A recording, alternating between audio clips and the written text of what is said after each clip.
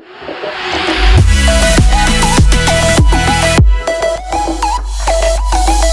Munchies, happy Monday. Welcome if you're new. I'm Alicia. It is the new year and I know a lot of people are trying out a ketogenic diet. And while I do think it's not for everyone, it can be a great tool depending on your needs and goals. For weight loss, it can be super helpful, but it is a commitment. It's restrictive. You've got to do your research and really understand what your body is going through. If you need to learn more, I suggest watching my Keto 101 video before this video, or else you'll be pretty confused, and I'm not going to answer all of your basic keto questions in the comments here when they are likely answered in the first video. Today we are talking about getting into ketosis and really avoiding that keto flu, which is so real.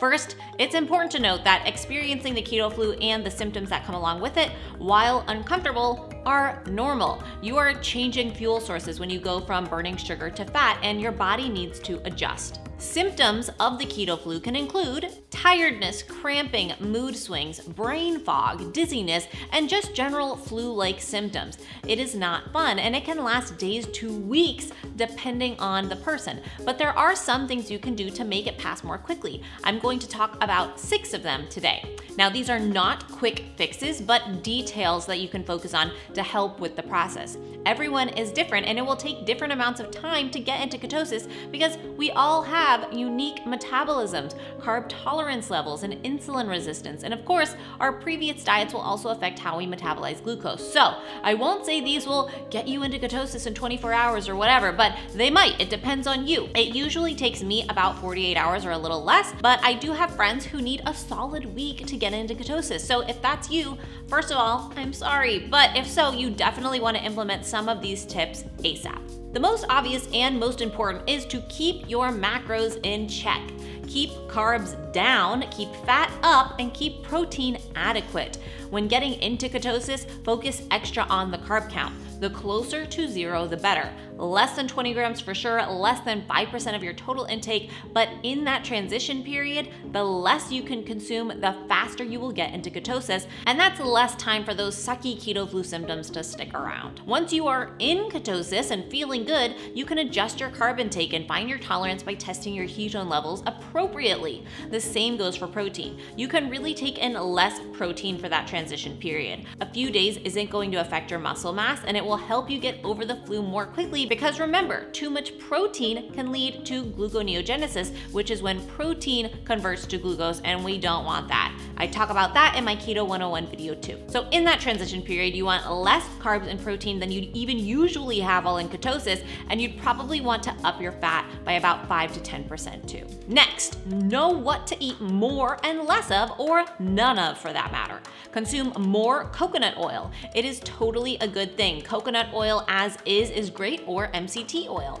MCTs help with ketone production and are really easily absorbed for instant energy, so more coconut oil for sure.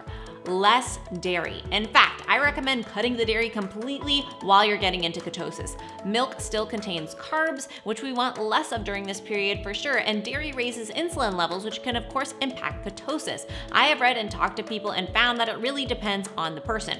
For me, when I am in ketosis and checking my blood ketone levels, they are not as high when I eat dairy. For some people, that's not the case. When you're transitioning, why make the keto flu last longer than it has to? Just go without the dairy and eliminate the risk. Less sweeteners. Obviously, no sugar because that is pure carbs, but even sweeteners can affect insulin levels depending on the person and the type of sweetener. Again, why take the risk? If you need to sweeten your coffee, you do you. But if you are in the misery of the keto flu and wanting it to be over, I say go without the sweetener for a few days and expedite the process. The next tip is to consider intermittent fasting or fasting in general. Intermittent fasting helps you burn fat as fuel because while you're fasting, you aren't putting any sugar or glucose into your body, so your body can then turn to fat as its fuel source.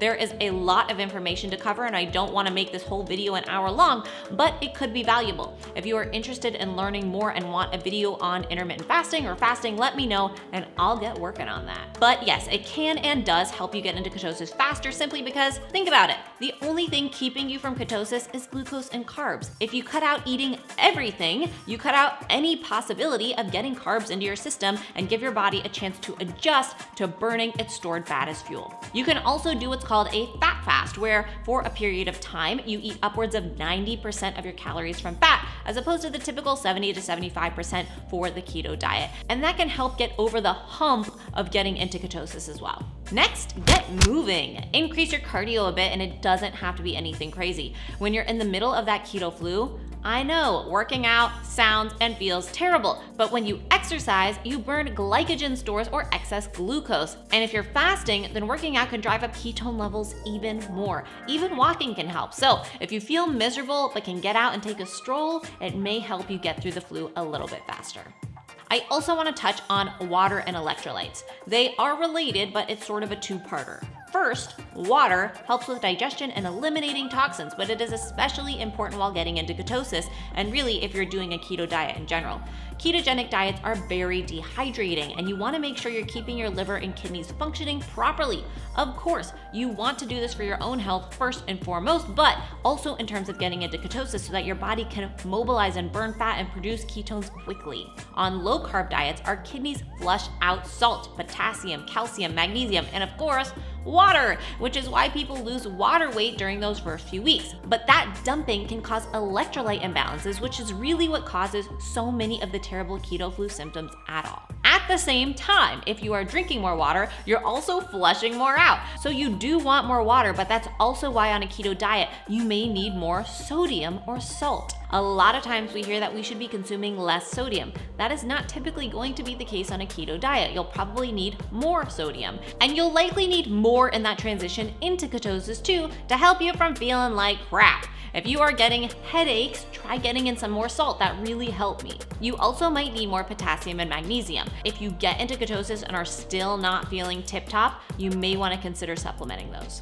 And I guess last, it is worth mentioning that exogenous ketones are also an option. And if you don't know, those are ketones that come from external sources like BHB salts, and usually you mix them into a drink or something like that. I don't personally turn to them.